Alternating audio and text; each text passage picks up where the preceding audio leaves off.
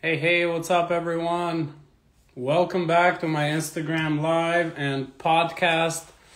Hope everyone's doing well, staying healthy, and having an amazing 2022. I am going to be live today with Bret Shuford. He's a content coach or a creator coach, which he's going to join me very shortly. Thank you to all of you that are joining right now. I'm going to ask a bunch of questions to Bret, and he's going to let us in how he's been able to build his own brand and how he's grown it so far and what the journey's been like, and also tips on how to grow with Reels. It's not easy. We're all, trying to do the same thing. And for those of you that are looking to grow on social media through videos, I think this is the best, one of the best episodes to find out more. And if we have time, we'll let you guys ask some questions to Bret, but we'll expect to have him about 15 to 20 minutes. So we'll fire those questions away, and we'll see if we can do a Q&A at the end for you guys too. So give me 1 second. I know it's still early, but I'm gonna search for Bret here.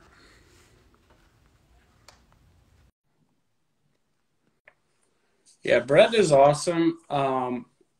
If you go into his social media, he actually has the blue check mark from Instagram too, and maybe he'll let us in how he got that. But he's been doing this for a long time. I've been following him for a few months, and in the matter of the last few months, for me, he's been very inspiring because I can see him posting 1, 2, 3 times, sometimes even more than 3 times a day. So seems like he's got it narrowed down, to the T, and it's pretty amazing, to see the type of consistency. And it's kind of been an inspiration for me too, to do at least 1 post a day, whether it's a reel, a post, trying to stay more active on my stories. Let's see, Bret. Let me try him again.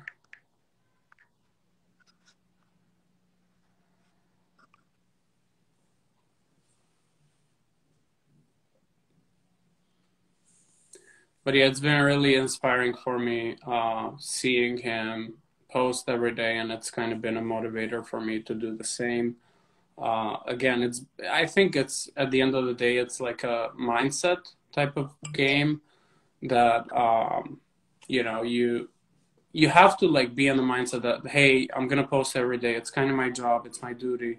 I'm going to make it part of my daily routine. And that's, I think that's the best way to do it.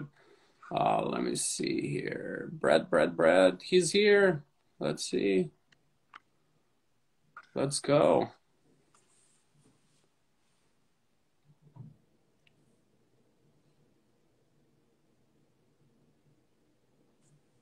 Oh, I'm gonna accept it. Let's see, one more time. I hit accept. I don't know if you're... There you are. Hey, How you doing?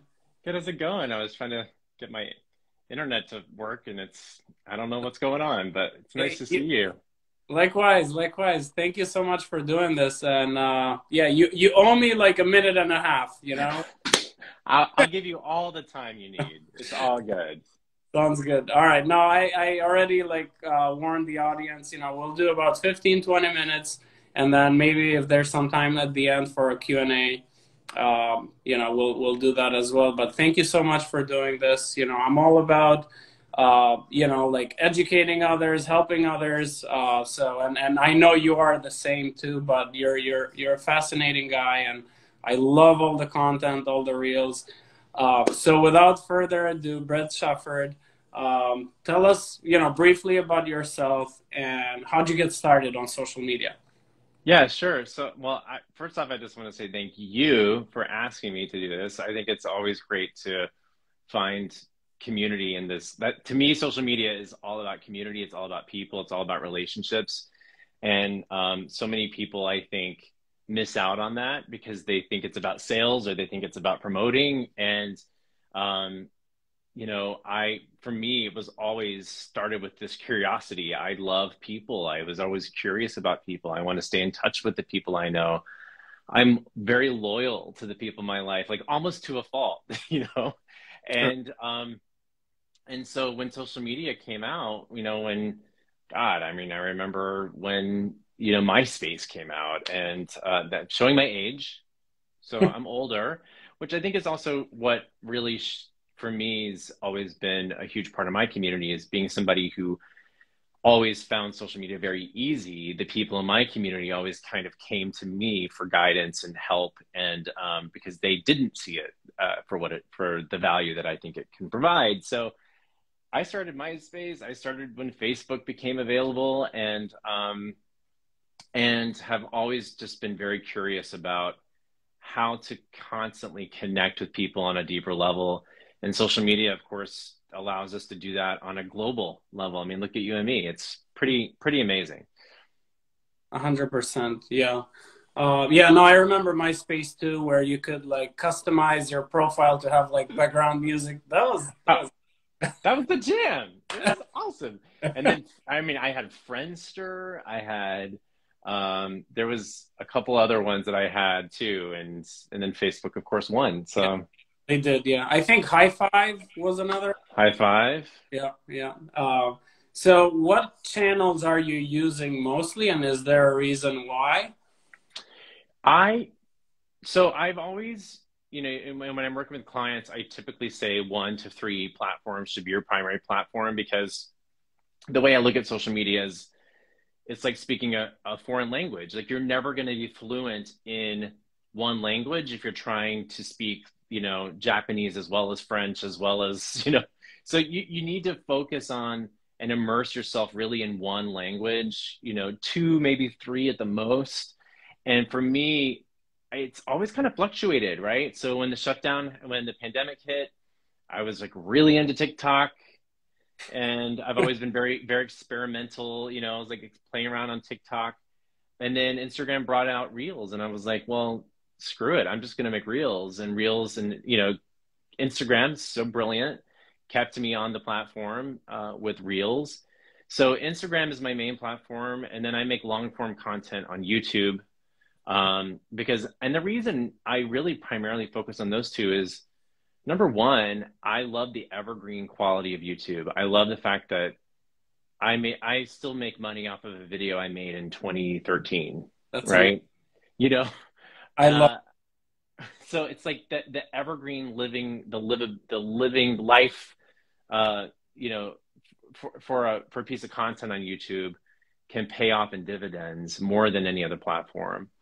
And then, in Instagram, not only because I think it's the most used platform, but it's the most versatile platform. I can do long form, short form, Exactly. images, lives. You can do so many things. I like the versatility that Instagram gives me. Curious, how many followers do you have or subscribers do you have in YouTube on YouTube, and how long did it take you to monetize? So, interestingly enough, with YouTube, like I said, I've always kind of fluctuated. I took a break from YouTube in 2019, 2020, really. So I think that if I had stayed consistent, I'd probably have a ton more followers. But I'm about 2,500 subscribers now, Good. and um, and at the time when I started it in 2016 is really when I kind of committed to my YouTube channel. It was a different way to monetize then. So I was able to kind of get on the game with that pretty quickly.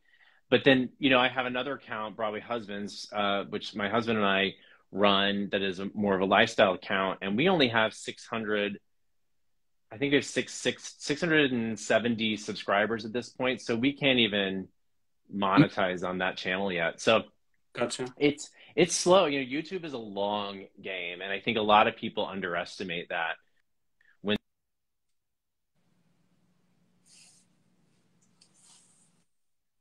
Yeah, I can. I can. Yeah. My accountant just called me about my taxes. All right. Call I him out. told I told her to leave a voicemail, and so I don't want to hear it. But yeah, YouTube is definitely a long game. I can see that. I've made a couple of attempts to go at it, unsuccessful. I think I'm gonna stick to Instagram for now.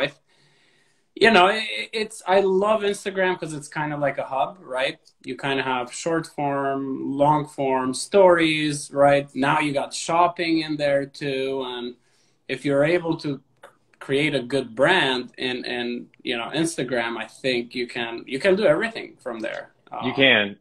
I think that most people just get a little bit stuck in wanting to grow really fast and see that number growth um and Instagram, of course, right now, I think a lot of people are kind of complaining about how hard it is to grow, but I don't think they'd be complaining about it if they weren't on TikTok, seeing how quickly you can grow on TikTok. TikTok True. is a much easier platform to grow your following on if you're very niche and stick to your niche.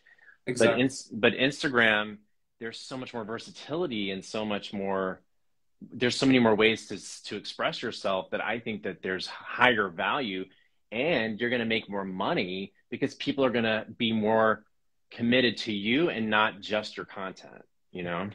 Absolutely. Absolutely. So, and one thing that I notice when I look at people's profiles is how many posts they have. And I mean, you have like what, 30 something thousand followers, which is amazing. But you look at how many posts you've done. You've done like over 5,000 posts. It's like, like you can see why you're able to achieve. And it goes back to being consistent, right? And you can tell us more about that. Yeah, well, I mean, that's ultimately, it's like we hear it all the time. Consistency is key, but there's a reason we hear it all the time because that's really what it's about. People trust you if you show up, and they're going to trust you if you show up and you show up, you know, with your warts and all. Like if you're imperfect, it doesn't matter because people want to connect with you as a human being. And if it's about connection, if it's about building trust, then it's not about being perfect because human beings are not perfect. We are inherently flawed creatures. We are animals, and if you can't show all of who you are, you're going to miss out on the opportunity to make real connections with people. And that's the thing I see so many people get stuck on is they stop making content because they're waiting for the content to be perfect. And you're never going to grow your following if you're waiting for it to be perfect because you're missing out. You're just missing out on that connection. 100%. And I think a lot of people get stuck on looking at other accounts that maybe have like a marketing department that manages. It's like, do your own thing, like it's everyone to their own. I mean, if you can afford to hire, like a graphic designer that will do these very nice posts for you, perfect. But for most of us, I would say that, like, and I think it's more fun too, right? Creating your own. Yeah, I think it's, to me, I think the way what shifted for me in showing up consistently is I want to be a person of integrity. I want the people who know me, not just in real life, but I want who I am in real life to be exactly who you see online. I want them to be the exact same thing. I don't want to just curate this version of myself online and then be this, because we've met those people, right? We've met those people. You're like, you're so fun in your content, but then when I meet you in person, you're like cold hearted and not very nice. Um, and right, Okay. or vice versa, right? And I just like I want social media to just be an extension of who I am as a person. And so for me, who I am as a person is I have integrity. I show up for the people I care about on a consistent basis. And so that means that if I say I'm going to make a piece of content every day, then I'm going to make a piece of content every day, no matter how good or bad or quality it is. And that means 5,000. I've never even looked at how many posts I've made, but 5,000 posts later, I'll tell you probably a good percentage of those are crap. Yeah. But it goes to show that, you know, it doesn't happen overnight. It takes effort, you know, it takes a Yeah. lot of time. And commitment. It's just me honoring your commitments. I think that that's the thing is that I say to myself, if I don't show up today with a piece of content for my audience, then that person who follows me is not going to get the message that I know they need to get through this day, to improve who they are or to succeed at what their dreams are. And that's my hope, is just to help people get closer and closer to what they want to succeed at in life. Absolutely. And you're doing it. So uh, Thanks. you're like a real king. So how are you managing to create so much content, primarily reels, right? Do you have like a content calendar, or you know, like what's the strategy behind, or is it just mindset, right? I think a big part of it is mindset. I think a big part of it is, for me, like I said, I've committed, right? I said to myself, okay, I'm gonna commit to making two reels a day and a feed post. And I've always, like I said, it's about experimenting and trying and seeing what happens. And when I made that commitment, my platform grew and has continued to grow. So if I know I'm going to make two reels a day, then I'm going to wake my ass up in the morning and I'm going to make a reel.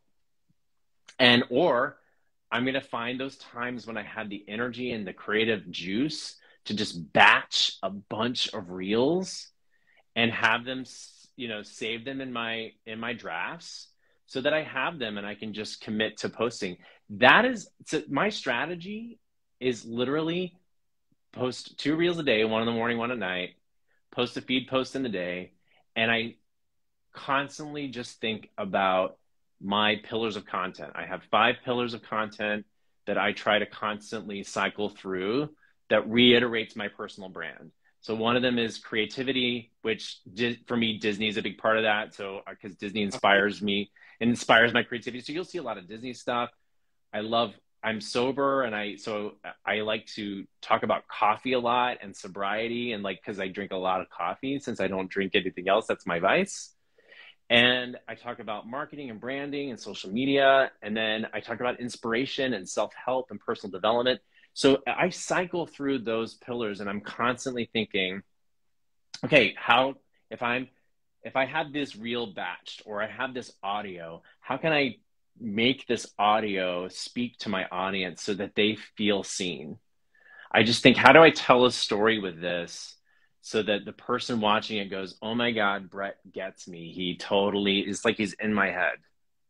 I And agree. You've gotten in my head a couple of times, especially with the reel about the coffee. You know, like if you lose coffee, it's like, what do you live for, right?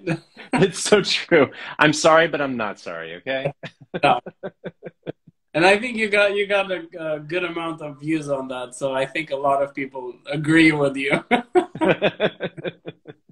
That's awesome. Yeah, no, that was gonna be exactly my question. You know, like what's behind the successful reel? But you kind of like nailed it right on. You have your own strategy, your own pillars of success, and you know, I think I've been doing more, you know, saving more drafts and batching my content too.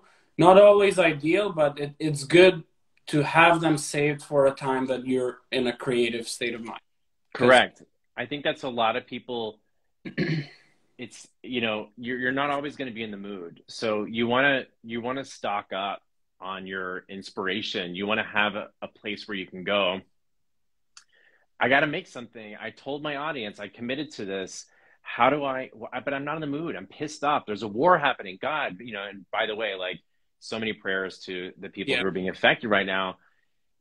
It's chaos. And so how do you show up in those moments when life hits and still continue to serve your audience? Well, you do that by having places where you go, okay, here's an inspiration source, or I batched those things on Tuesday, and I've got plenty of places to go to do that.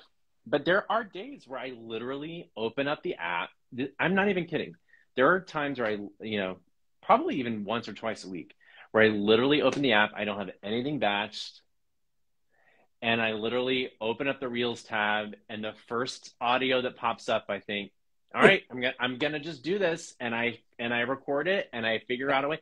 And those always do better than anything that I've ever like, tried to do. That's It's crazy.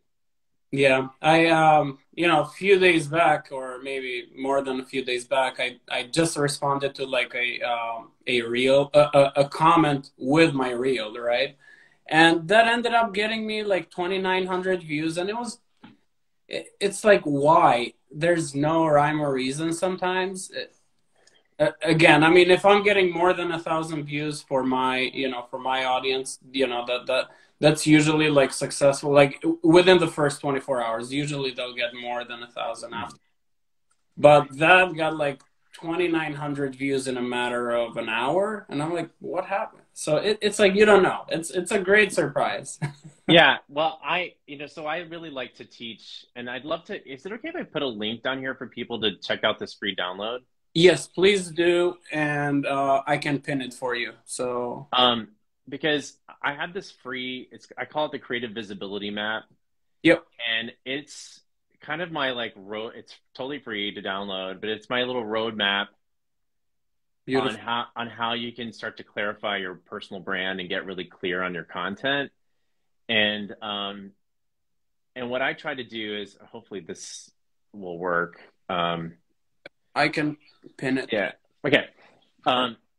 Creative Visibility Map, but it's like a free download that you can, I use the map of Disneyland kind of as an analogy for how we can build our personal brand, because it doesn't have to be so serious. I think so many of us see business coaches who are like, 10x your following and grow, grow, grow. It's like, no, it can be fun. It can be creative. It can just be an extension of yourself. Who you are. But I wanted to say to you, when you're talking about reels, is I think what I miss a lot, and I want to make this really clear to people, is think about telling a story in your reels. And a story always has a beginning, a middle, and an end. And so many people are missing out on this element of telling a story, because a story has to have that hook right at the beginning, the thing that's going to intrigue them. It could be the caption, right? It could be the text, right? That's so good. But you need to take people on a journey, and there are stories that can literally, how efficiently can you tell a story? Can you tell a story in 3 words? Can you tell a story in 6 words? Right? Just give people a lived experience in 15 seconds. I love That's all you have to do. And so I think, for me, having spent years as an actor, a lot of times what I think about when I'm making a reel is, and this is just inherent in me because I'm trained in this, but I know a lot of people don't have that, is you want to think about your environment, who you're talking to, right? Those are the very important parts of playing a scene, of telling a story. So your environment means like, where are you? Are you in, and this is what I see a lot of people missing out on. They don't use the timer.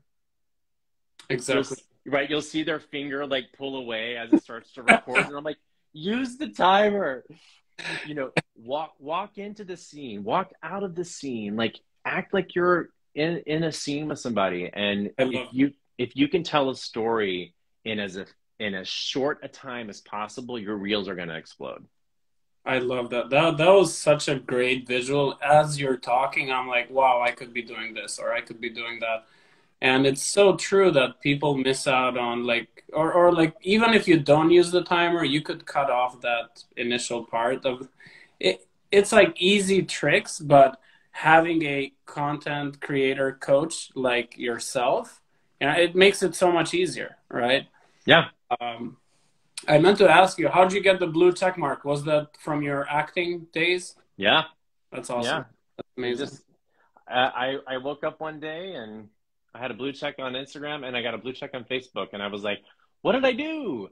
But it had been years of working in the industry, and I love that. yeah. Do you have a lot of press out there for your name that pops? Yeah. Mm-hmm. Yeah. I'd been interviewed in like the Huffington Post and a bunch of different articles, especially over the years, about my acting. And then of course now that I'm coaching, for influencers. So that's amazing. Yeah. I know you touched upon this earlier, but why is briefly, why is personal branding important, right? In the, day that we live in, and, like in this age of digital content, right? And how has that helped you scale your business? Well, I think that personal branding is more important than, and this is why I teach personal branding and not social media, because social media can be fleeting, right? Like we said, we talked about MySpace. It no longer exists. It's tried to come back. It didn't work, right? Social media is fleeting, but like you as a person are a brand. A brand is just your reputation, and you have a reputation whether you're making an effort or not. Right? So you might as well make a little effort into building a reputation that that you're curating and people aren't deciding for you. And what for me, building my own brand over the years has allowed me to pivot. I've pivoted from doing musical theater to doing TV to doing film to coaching to I was a life coach, and now I'm a social media and marketing branding coach. So like I've been able to pivot, and I've done all of that because I built a name for myself that I could take with me no matter where I put my energy. That's And so I think that's super important. I think a lot of people get very, wanting to separate who they are and what they do. And this day and age, especially now, especially in the last 3 years, people do multiple things. So many of us are multi-passionate, and people want to be able to know that they can be multi-passionate and be a whole person and be a complete person and make money and be successful. And to me, I've been able to do that in so many ways, and I want to help other people do the same. Do you find with your clients or mentees, do you find that their focus is they want to grow right away and get to 10,000 followers or 50,000? When I think personal branding is, hey, for me, I'm a loan officer, right? I'm a lender. I talk about that, but at the same time, I want to educate about home buying and other things in between, right? Yeah.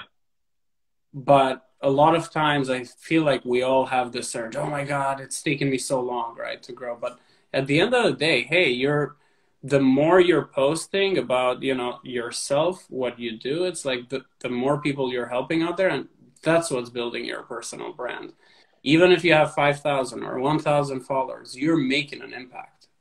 Yeah. Well, yeah. And all you need is 1,000 true fans, right? There's that book, right? You just need it. I forget who wrote it, but you need 1,000 true fans, right? And the truth is, like, what's missing for so many people is they're so hung up on the numbers and thinking, I got to get to 10,000 for whatever. You don't even need that anymore to get the link sticker. Yeah. Or people who are like, I need to get verified. I'm like, yeah, but verified, I'm still having to make 3 posts a day. Like, it's not like all of a sudden my life got easier. And, so it's about connection. It's about people. If you have 200 people following you and every single one of them comments on every post you make, and you talk to them in the DMs on a consistent basis, and you know exactly how to solve their problems, and you know exactly who they are and how they live, those people can build your business for life. They're going to be with you for life, right? And there's a lot of people who have 10,000 followers and they don't even know a fraction of who those people are. And they're not making any money because they're not making it about the relationships and the people. And that's really the opportunity each of us have, is to just make a deep connection with people through DMs, through the content we make, building trust. That's so much more important than the numbers, I can't agree more, with what you've been saying. I mean, I think if we all see social media, whether it's Instagram, Facebook, wherever your place is, if we see it as this big place to connect and help each other, I think we're gonna make it a better world, right? There are some people that take advantage or want to be rich, overnight, or there's no such formula, right? If it's too good to be true, it probably is, right? I haven't made this reels yet, but there's that audio going around that's like, here's how to make $5,000. What is it? $5,000 residually every night while you sleep. And it's like and then it's like that absolutely cannot happen. That absolutely does not happen. I don't know how to make that happen, and it's actually not a thing. Nice. That's awesome. Actually, the last reel I made, you inspired it, or I took the sound from you, the one with practice. That's a good one. That's a good one. That was good. But yeah, I mean, just goes to show, like it's powerful building your brand, connecting with your community. And for me, I mean, I've been on social media, kind of like you in MySpace, but literally started using it for my personal brand since November of 2019, December 2019. And it's been eye-opening, right? All the connections I've made in my industry, and it's amazing, and the amount of support you get on social media, it's like makes you become a better person and be better every day. And that's why, I'm like so grateful, and I get to meet people like you, right? Which is amazing. One word of advice to someone just getting started on social media, whether it's Instagram or any other platform, that are looking to build a brand, what would it be from you? Make creating content a habit, not an event. So if every time you go to make a piece of content, it feels like you're putting on a Broadway play and you're like spending all this time and you're just exhausted and you're burnt out, and you make a post, you're always going to be disappointed. It's never going to perform the way you want. You're always going to be frustrated. It needs to become a habit. So how do we build habits? We build habits by improving 1% every day, attaching creating content to something you already do, making it so that it's easy, so that it's just like, okay, it doesn't have to be, I don't need to go from 0 to 100 right now. I can just go from 0. Like I like to use the metaphor of learning to drive a car. Yep. You're not gonna get into a car and then just get on the freeway for the first time. Right? Exactly. You gotta get in the car and learn how to start it. And then you gotta put your foot on the gas and learn how to use the brake and stop at a stop sign. You gotta start slowly. You can't just like start and expect to get on the freeway. I totally agree. And I think it's being patient too. There's, like I can't stress that enough. It's like, it's not about, the fine. We're all trying to get there, right? Growing and growing. We all look at our followers, but be patient, right? It didn't take, Gary Vee, Grant Cardone, whoever you follow that has 1 million followers, they've been grinding for years and years and years. And tell you, like, look at their, a lot of people are comparing their current content, themselves, if they're starting off, they're looking at Gary Vee where he is now and thinking, I gotta be on everything. It's like, no, dude, like, go look at his early content. Yeah. His wine library. I know. Right? It's a whole different thing. Like, and even now, like, he's got enough money to pay people to help him. If you're a solo person, make solo content, make it imperfect. Just get it out there. Get your message out there. Exactly. Well, I appreciate you. I want to be respectful of your time. I'm very happy for you and your husband on your. Thank you. Congratulations. We're so excited. Very, very happy for you guys. But yeah, I'm sure we'll stay in touch and keep crushing it. Like, I appreciate it. I'll keep watching your reels and become more and more motivated. And I'm sure we'll talk again. Thank you. That means a lot. You do. I look forward to it. Thank you. Thank you, Bret. Take care.